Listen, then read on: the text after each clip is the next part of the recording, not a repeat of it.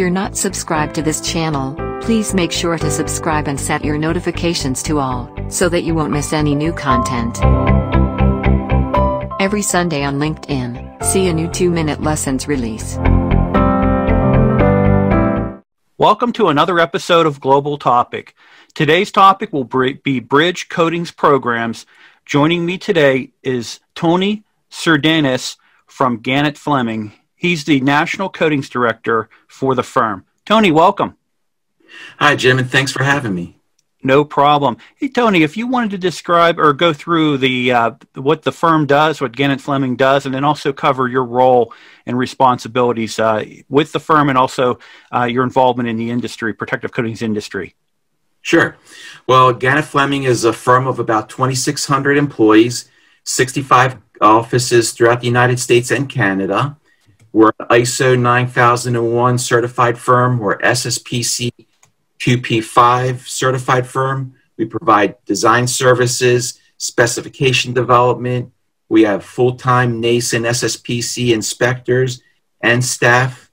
We provide failure investigations. We are also an SSPC licensed firm that provides training like SSPC, C3, C5, and other courses as well. And we also can tailor an in-house course for various owners, clients, private and government clients as well. For myself, as you stated, I'm the National Coatings Director for Gannett Fleming. My responsibility is to develop and go after contracts throughout the country and including Canada, specifically and mostly for the bridge industry. We also do other things as well, maritime, tanks, pipelines, but the national goal is to develop our bridge market, working for DOTs, both state, federal government, private industries, and again, also internationally in Canada. Me personally, I've been in this business for over 35 years, started out in the family business, where we cleaned and painted bridges in the state of Maryland, then moved up to becoming an inspector for Mid-Atlantic states. I am a protective coating specialist through SSPC, NACE Level 3 certified coating inspector certified. I also have SSPC Bridge Coating Inspector Level 1, and I'm also the chairman of the Bridge Coating Advisory Committee for SSPC, and I'm also on the advisory committee for the PCCP program as well. Well, what a great, go ahead, I'm sorry. No. And other than that, you know, I love the industry. I love going out and talking to owners and trying to develop a great relationship with them and discuss bridges and how to go about them and the importance of having a good program. What a great story. You know, you encounter people in different industries where, you know, you kind of grew up in the industry, and you're an example of that. You know, still as a very young man, you've still got a long ways to go in this industry, but great contribution, and also your background's very impressive. So, Tony, let me open up this discussion. You know, each year the Federal Highway Administration, they release an updated structural deficiency, you know, bridges by highway systems report. And for those viewers who might have little or no knowledge about the current overall condition of bridges in America, can you put into perspective the challenges that are facing us related to our bridges?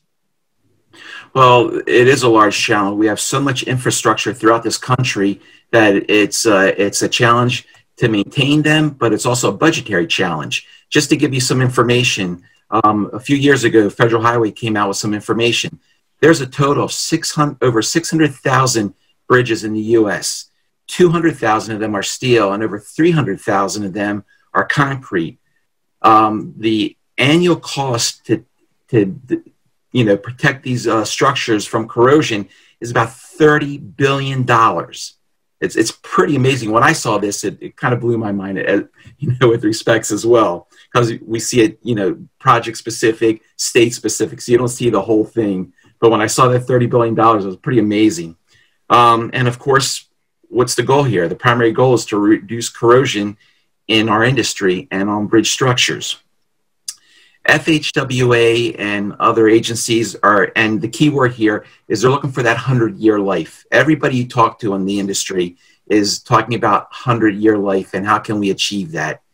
And that's where a good bridge painting program comes into play, to be able to achieve that, you know, through full removal, maintenance coatings, and those type of things. The current expectation for bridges, life of bridges, is about 30 years. And that's with a good solid system, surface preparation, good specs, and, you know, all those things come into play, right? Maintenance is about 17 to 20 years.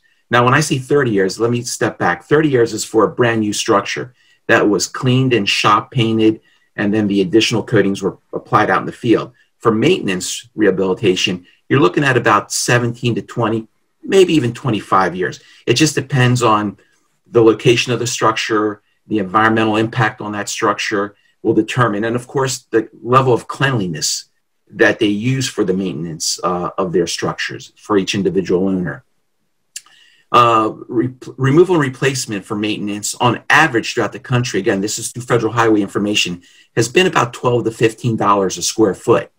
Now that again is the average, your simple overpasses. Anything smaller, maybe less, and again, your large structures that are over bays, or, you know, that could be 2 to 3 up to 5 miles long in length of a structure, they could go as high as $25, $27 a square foot. Again, it depends on the location. If it's in downtown New York or out in the middle of nowhere in Illinois or Montana or Nebraska, you know, and again, cost of living is a factor in all those as well.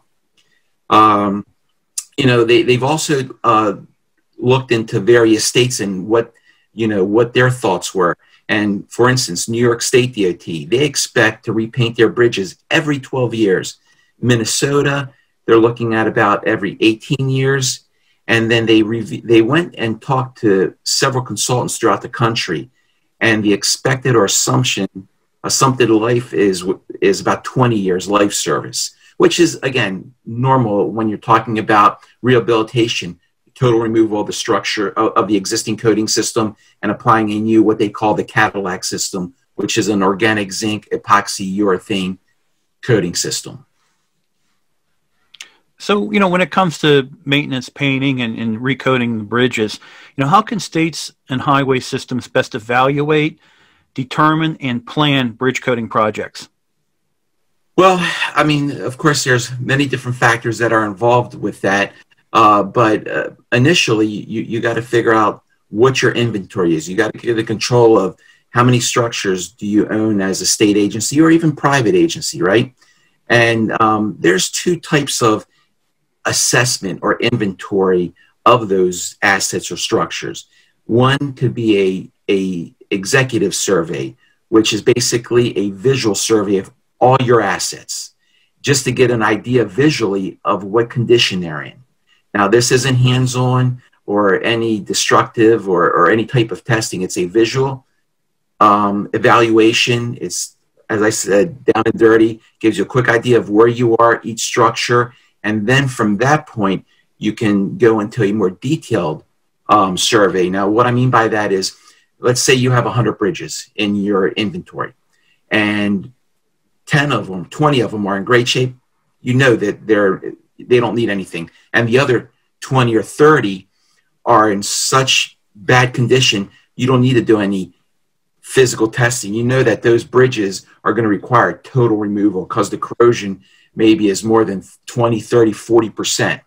It's the ones that are in between that may have isolated corrosion, maybe even less than 20%. Those are the ones you need to go out there and do a detailed survey on, which basically consists of going out there, taking film thicknesses, taking samples of the coatings, and determining if it needs to be a total removal at that point, or zone painting, or spot painting. I always tell owners I don't recommend spot painting because it's hard to control that.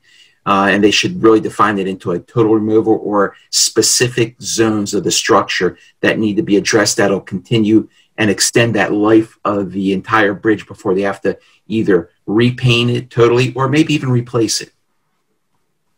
And you know, when you get on, when you determine that, then you can develop your needs. You know, and based on that list, you can say, you know, we need to do these structures from, you know, within 3 to 5 years. We need to do structures between 5 and 10 years, and then other structures that can go out 10 plus years, you know, because they're in great shape. Again, it just depends on the level of corrosion and deterioration of that coating system on their structures and where they're located. And then when you develop and you got there and do that field investigation to really get a good idea and a handle of what each of those questionable bridges are, right? Then you want to do that detailed field investigation. And again, like I've stated just a minute ago, you know, is corrosion, you want to detail if corrosion is scattered or isolated. What's the adhesion of that existing coating system, not only to the substrate, but within itself? You know, is the top coat adhered properly to the intermediate? Is the intermediate adhered properly to the primer, and then primer to the substrate? What's the adhesion value of that system to the substrate and within itself will determine, you know, can you do an overcoating or do you need to do a full removal? Chalking of the coating system.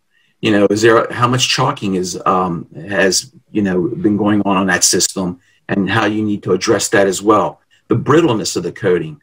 I've had experience where an owner has told me that these 6 structures that they wanted me to go out and see years ago were in great shape, and visually they were.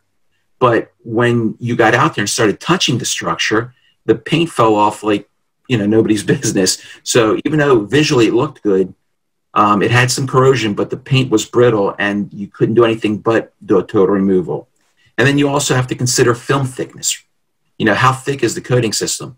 Now, SSPC has developed a guide that gives you some of these parameters. And if it's over 20 mils, you have to do certain things. If it's under 20 mils, you can do other things. So you need to incorporate and have an idea of what the total coating thickness is of that system. Not just the total, but even individual thicknesses of, if it's a multi-coat system that was applied to that structure.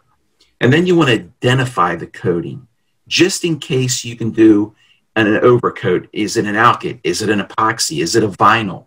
Because there are certain overcoat systems that will work on certain existing coating systems, and you want to be careful that you choose the right overcoating system for the existing coating, because if you don't, you can create actually a worse situation. That new system that you've applied to that existing coating system can actually pull off the original system. And so that's why you want to make sure that you use the proper overcoating, if that's an option, you know, to do. And then you want to check heavy metals. We're all concerned about that, right? Protection of the environment, protection of the workers, protection of vehicular traffic and pedestrians. So you want to sample that existing system to see, you know, what's in there. Is there lead, cadmium, chromium? And then, of course, if there is, and typically in bridges that are 30 plus years, you're going to find those heavy metals, or that, you know, that, you know, the lead paint in there. So you want to, again, you're going to have to address that with your specification and your environmental requirements. And then you also want to look at your surrounding environments. You know, is there a lot of humidity? Is that structure located near a plant, a chemical plant, a coal plant? That could play into developing a proper specification, because you also have to take those environmental issues into, you know, building or developing that specification. And then once you've done all that, then you can take those assets and you can go ahead and group them into total removal, replacement, overcoating, zone painting, or what I call do nothing. It might be in great shape. You don't have to do anything. Don't spend money unnecessarily. Use it for other programs. And then once you get all that, then you have to take other considerations into that program. You know, your budget. You know, all states are now struggling with budgets, especially with what we're going through presently with the virus. Tax revenues have gone down, toll revenues have gone down. So you got to look into that and see how you can use your budget wisely and most effectively. And then, you know, the life cycle, I'm sorry, the life expectancy of a structure. If you're going to replace that structure in 10 to 15 years, maybe you want to do cosmetic repairs. Or if it's going to last longer, then, you know, 20, 25, 30, 50, or that 100-year, right? You may want to, then you have to consider total removal or zone painting to keep that structure in good condition so you don't have to replace it sooner than needed. And then also considerations, vehicular traffic. When you're developing those specifications, do you, can you close that structure down completely? If you can allow a contractor full access to a bridge 24 hours, 7 days a week, their bid prices are going to come down versus having to set up and tear down your, you know, maintenance of traffic every day, move, you know, demob and mob your equipment every day. Those are cost factors to consider. So when I talk to clients, I always try to tell them, if you can, it's hard, of course, but if you can fully close down a structure, you'll get it done quicker, number one, and the cost should go down considerably. And then you want to develop your engineer's estimate and those type of things. And then when it comes to specification development, again, once you've gathered all that information, then you want to develop the surface preparation. What surface preparation will you need in order to achieve the goals that you want for that specific structure? And then the coating application. And then I talk to owners. A lot of owners don't do this. I'd say maybe it's 50-50. Stripe coating. Stripe coating is so important to not just bridges, to any structures, because a lot of people don't realize, a lot of owners don't realize, because they're not paint people, which is understandable, mostly you're dealing with engineers, is stripe coating is important for the edges, the sharp edges, bolts and all that, because paint tends to flow away from those areas. So stripe coating adds an extra layer of insurance, what I call. So they, you know, I ask them to consider stripe coating if they haven't already had that in their specification. And then as stated earlier, environmental requirements. Even if you don't have lead, containments are here to stay. So you need to, you know, contain the structure with or without hazardous materials to protect the environment. You don't want dust or debris to fall into a stream or onto a roadway. You want to protect your workers, again, that are working outside of that containment system and the ones inside. So you need to make sure you apply the proper federal, state, and local requirements, OSHA requirements that are required for that region, that state, that municipality. You want to make sure those are listed as well. And then special provision. This is where I think a lot of times specifications are lacking. A lot of times it's not a one spec covers all structures. You want to make sure that you identify unique situations, hard to reach, inaccessible areas. You want to consider utilities, railroads. Those can play a big factor, because if you don't do that, it could cost, a contractor could come back and require extra funding or submit a claim for those type of areas. So you want to address those in advance so that everybody knows what that structure has, what issues may be occurring, and when they bid on it, they're locked into that and they can't come back for the most part and ask for additional funding. You know, and then you want to also include, most states do this. SSPC and NACE both have pre-qualifications for contractors. A lot of states, because of government regulations, it's only low bid. So, you know, they can't pre-qualify contractors, but I try to talk to them about adding that verbiage like SSPCS QP1 and QP2. And to add that in there so they technically don't have to pre-qualify them, but that verbiage in their specification, in a sense, kind of allows, it gives them the opportunity through SSPC or NACE to have already those contractors pre-qualified.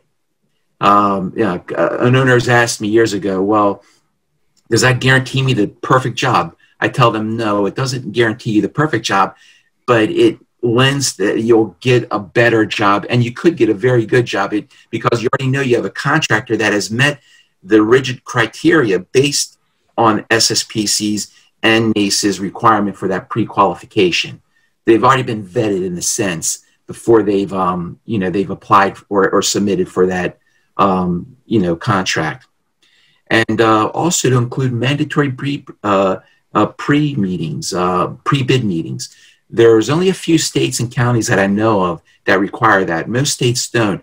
And I think that's important too, to have them come in, ask questions, and even visit the site so there's no quote-unquote surprises. So those are the things that are important in developing this program. And then with submittals, contractors have to submit their containment plans, environmental plans, material plans, and worker protection, disposal. Those are important, especially with the containment plan. You want to make sure that that containment plan is stamped by a licensed PE in the state that the contractor is working in and that project is being done in. So those are important. They're all part of it. It's kind of like in real estate. They talk about the three important things: location, location, location. In our industry, it's qualified contractor, great specification, and good inspection. If you have those three things, you're going to have a successful project. It's of course not that, it's a little more complicated, not that simple, but it really is if you put all those three ingredients together. And then when it comes to, and going back to materials, a lot of owners I've noticed only ask for paints materials because they want to make sure it meets their approved list of manufacturers and the approved list of systems, right? But abrasives and solvents are just as important because, again, most owners require especially for surface preparation, surface profile range of could be 1 to 4 mils. Well, the type of abrasive you include or use will determine that profile. So it's a good idea to require that as well. So the owners and third-party inspection or in-house inspection knows that this is the abrasive that they're going to use, and this is what that abrasive per the product data sheet should achieve. So those are important too as well. And kind of summarizing this, you also, talking about inspectors, you also want to have good, well-trained, certified, and experienced inspectors. Both organizations that I've dealt with for years, SSPC and NACE, provide those trainings. I know there's other ones out there, but those are the main ones that are required and that are usually in specification. So you want to have a well-trained, certified inspector who knows what they're looking at, who knows what they're doing, and knows the required hold points of that specification. And if owners use third-party inspection like consultants, you want to make sure those consultants know what they're doing, and there are programs out there, again, like SSPC with their QP5 certification, that pre-vets that consultant, so the owner knows, okay, they have management in place, they have an organized, they have an approach in place, and they know what they're doing.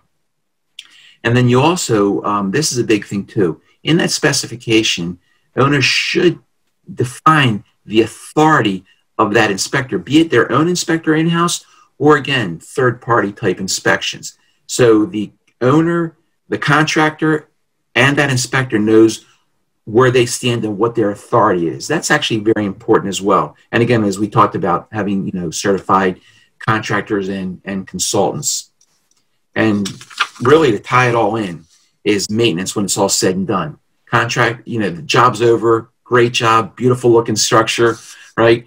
What do we do to extend the life of that so we don't have to keep coming back?